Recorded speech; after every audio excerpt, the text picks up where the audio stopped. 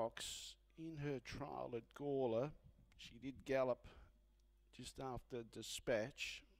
Lost 10 metres there, but she went on to win the trial and dashed home in 57.5. Better Mine Than Yours from the inside. They've both got respectable gate speed. So as I'm a Working Class Man, and even Night Watchman comes out okay as well. So it'll be interesting to see who leads here. Final event on the program, Kapunda Cup tomorrow for the Pacers and the Trotters. No harness racing here Monday. Set to go.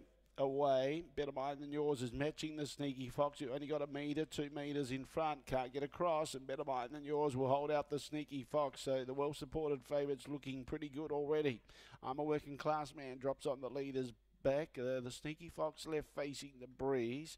Night Watchman's got the chance to come off and grab the 1-1, and Champagne Legacy's about 12 metres away, 15 metres away nearly, and starting to lose a little bit of ground on the group.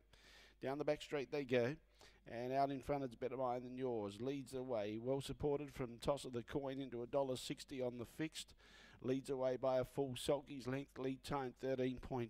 The Sneaky Fox, she opened up at $1.55. She got out as much as $2.40 on the fixed odds, and she's facing the breeze, and looks like the punters looking like they may have got this right on the inside. As I'm a Working Class Man, 31.8 for that first quarter.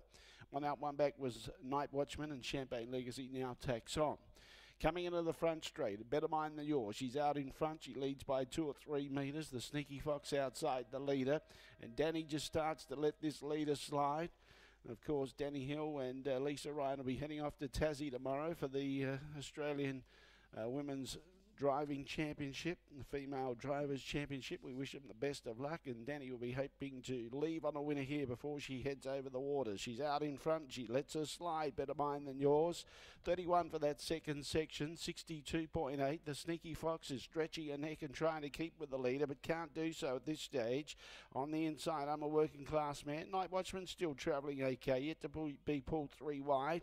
Champagne Legacy can't keep up with them. 400 metres to go. Better Mine Than Yours in front, holding a 5 metre lead. On the inside, I'm a Working Class Man, gets into second placing just in front of the Sneaky Fox, who now gets back in front of him.